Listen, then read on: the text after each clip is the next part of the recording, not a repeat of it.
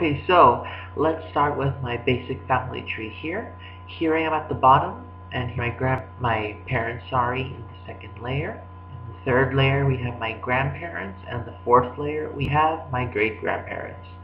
So in Spanish, since I'm at the bottom, I am hijo, or son. Hijo. If I were to have a sister, she would be my hermana, or she would be the hija of my parents. Hermana means sister, so that would make me her brother, hermano. But that's it if I were to have a sister. So, here we start with my parents. In Spanish, the plural word is padres, and here's my mother. The term is madre, and my father, the term is padre. So, Consuelo is my madre or mamá, and David is my padre or papá. Now, more generally, we have the same word for grandparents, in our case for Silverio and Elias, being the parents of my parents, Abuelo, and Margarita and Mary being Abuela, plural abuelos. As for my great-grandparents, Rebecca and Oton, they are my bisabuelos, or great-grandparents. If I were to know their parents' names, then I would call them their parents would be my tatarabuelos, meaning great-grandparents. Okay, so hijo, madre, padre, abuela, abuelo, bisabuela, bisabuelo. If I want to distinguish between paternal and maternal grandparents, and uncles and aunts still count too, I would say abuela materna, abuelo materno, and same thing for bisabuelo materno, bisabuela materna. In my father's side, I would say abuela materna and abuelo paterno.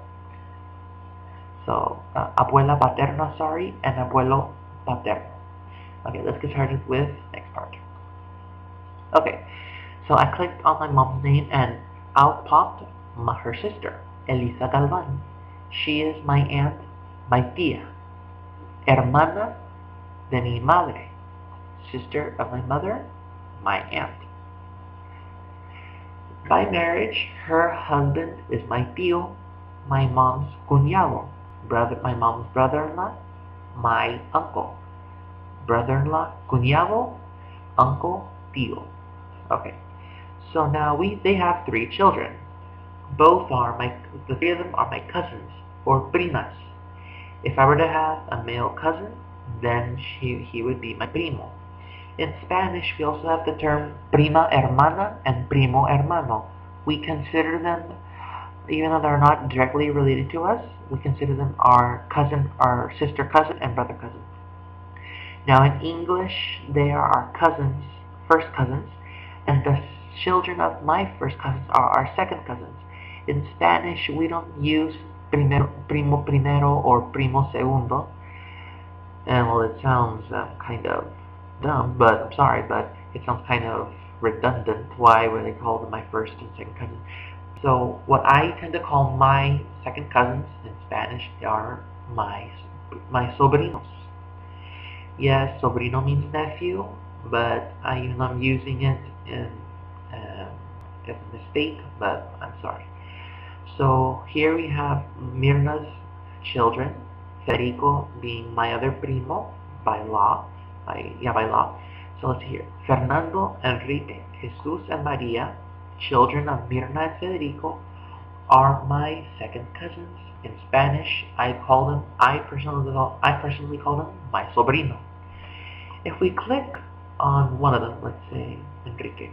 Okay, here come out Federico's parents, Eloisa Alarcón and Fernando de Mije. Enrique, Mirna to begin with, to start off, since she married Federico, Mirna's mother-in-law or suegra is Eloisa, and Mirna's father-in-law, Fernando, is suegro. So suegra, suegro, madre, padre, esposo, or husband, hijo, husband Enrique, and Hija Maria. Okay, enough on my mom's side. Let's go to my dad's side. Okay, so the same kind of thing here. Okay. So, like what I said, just for a review, Gloria is my aunt, and by marriage, Robert is my uncle, Robert Sr. Brittany, Robert Jr., and Michelle are my nephews, well, second cousins, sobrinos. So Gloria is my prima, is my tia, sorry, she is my tia, my aunt, my Tio Uncle, my primos, Brittany, Robert, and Michelle. Now, let's do this one. Okay, so by marriage, Reynaldo Navarrete and my cousin Celia Navarrete, they had a son by adoption named Ronald, and his wife Stacy. So anyway, Ronald's parents is Reynaldo and Celia. So Ronaldo, los padres de Ronaldo, Reynaldo y Celia. La abuela de Ronaldo se llama Sara. Los bisabuelos de Ronaldo son Mari y Elias Tapia. Let's do another example. Another example of bisabuelo and tatarabuelo. Okay, so as a review, mi abuela Margarita Tapia y mi abuelo Silverio Tapia tienen otra hija, la hermana de mi mamá, que se llama Elisa. Por boda, por casamiento, por casado, mi tío, el cuñado de mi mamá, se llama Enrique. Tuvieron 3 hijas, Mirna, Elizabeth y Edelmira. Una de ellas se llama Elizabeth. Elizabeth es hermana de Mirna y Edelmira. El marido o esposo de Elizabeth se llama Alonso. Tuvieron 3 hijos. In Spanish, it doesn't matter if you have 2 girls and a boy, or in the case of Mirna, 3 boys and a girl. They are called hijos by plural, just like in regular Spanish pronouns. If you are in a group with more than one, if you are a group of girls and there's one guy, you are called nosotros, we, or our group, nosotros. Anyway, so Elizabeth tiene 3 hijos, Nereida, Gabriela y Yazar.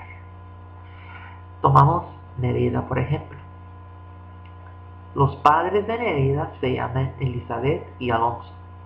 Sus abuelos se llaman Elisa y Enrique. Sus bisabuelos se llaman Margarita y Silverio. Y sus tatarabuelos se llaman Rebeca y Otón. So like what I said in Spanish, Nereida's parents are Elizabeth and Alonso. Her grandparents are Elisa and Enrique. Her great-grandparents are Margarita and Silverio. And her great-great-grandparents are Rebecca and Otón.